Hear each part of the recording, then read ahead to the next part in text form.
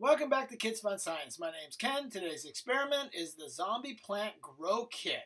And I'll go through everything that comes with the kit and how long it's going to take to be able to see it. But at the end, it's incredible because when you do touch the leaves, the plants do play dead, which is pretty cool. So now this zombie kit is affiliated with the TickleMe Plant company.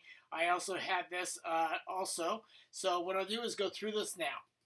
Alright, so in the description I'll show you where I got my zombie plant grow kit, and I'm going to go through the box and what comes with it. It has everything you need and plus more, so you can grow it multiple different times, though I'm only on my first set. So when you first go through it, this is the seeds, so the pack's sealed and it's got the seeds in there, and then it has the directions on how to get them going, which was really right on T. It said 21 days.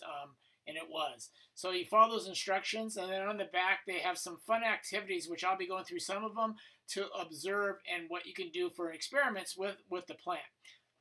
So the kit comes with a little greenhouse here that has 6 potting soils for the seeds. So you have plenty of seeds, as you see. There's a seed pack there, and then inside we'll be able to see you have enough to do it a couple times. They give you a generous amount of seeds with this. So I'm going to start off with a little bit more than 6 because I like to have a little bit extra. And then you'll see here that we're going to get the water very, very hot. So we're going to boil it. Right before it gets all the way boiling, we're going to take it off the burner, and then we're going to put it into a coffee cup and then let it there for 48 hours. So I put it in my favorite coffee cup, the St. Thomas Virgin Islands. It was a gift of mine from a really good friend. So that's going to give it good luck. So I'm going to put those seeds in, and I'm going to let them stay there for 48 hours, and then I will check back from there. Okay, it's been 48 hours, and we're ready to plant our seeds. So we're going to add a half a cup of water to the soil pellets in the growing kit tray, and we're going to wait until the pellets expand about 1.5 inches, and then we're going to pour off any excess water after that. So you can see it's a lot of water in there, but those pellets are going to absorb a lot of the water, and then if there's any extra, we're going to pour those off. So it took a little bit, a couple minutes to get them all expanding. You can see they're expanding right now, and then after that, we'll go to the next step. So a little bit of fast motion here. You can see the half a cup was exactly what we needed. They expanded all the way up, and there was no excess water for me to have to pour out, and I was ready to go to the next step. So taking the pencil, and it says to mark 3 holes in each pellet about 1/8 of an inch deep. I'm only doing 1 per pellet, so I'd have other seeds for another time. So once you get those each of 1/8 of an inch deep hole in there, you're going to pour your water out that the seeds have been soaking for 48 hours, and you're going to place your seeds. If you did 3 holes, you're going to put 3 in each one.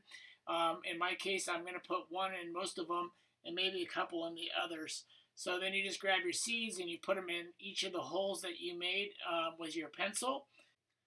After you get all the seeds in, the next step is to take your pencil and kind of push the dirt just a little bit over each one of them, so they're all a little bit covered right there. Now we take the little greenhouse top, and we're going to put it on top, and then we're going to put it in a warm location, not by a windowsill, something that's about 70 to 85 degrees Fahrenheit. You want to keep your seeds moist, so you're going to continue to put water in there, and then remove the cover once 2 seeds sprout. And here I've got a couple seeds sprouting, so I'm going to remove the cover and keep it going from there. Now they aren't going to be able to play dead until you get that second set of leaves in there. So you can see the smaller little hand leaves. Those are the ones that can actually start moving when you touch them, and I'll start showing that when they get there closer. Here they are sleeping, so what's really cool is every night they go down, they go to sleep, and then they wake up in the morning, so you can kind of clock what time they do that. Mine woke up at 7:30 every morning, and I'm in California time.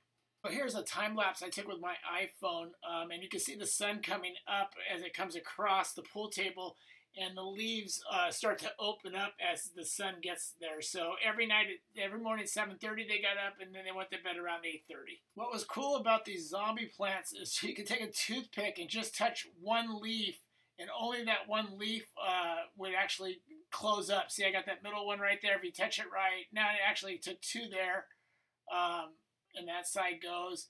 And so they'll close all the way up as they touch, or hence, play dead, right? So it doesn't work on the bottom leaves, just the top leaves, but they are sensitive to when you touch it with a toothpick or with your hand. I even blew on it and they closed. And then it seemed like it took a little over 5 minutes for them to reopen again. So they keep getting bigger and bigger, so I can't wait to see how large they actually get.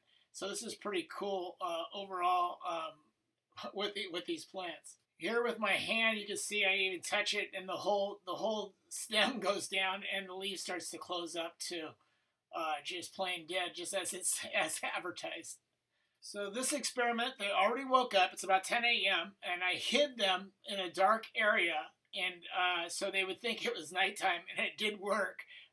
It does not clock oriented. They didn't know it's 7:30 in the morning or 8:30 at night, and so they all closed up because it was dark, which was pretty cool. Here's about 30 days in. Now my plants have multiple different, play dead leaves there, so they're getting bigger and going. Only 4 of them came up out of the 6, but I was pretty happy with that. I have other seeds, and so overall, this was a great experiment, a lot of fun, great activity for the kids, as I enjoyed it myself. So I hope you enjoyed this video. If you did, please remember to click like and subscribe, and thanks for watching. Okay guys, just want to announce, go check out that video. Ooh, and that video. Yeah. Oh, and also, way down there's a red button to subscribe. And what about these videos? And click on these 2 videos at the same time. And those 2 videos and these videos, and yeah.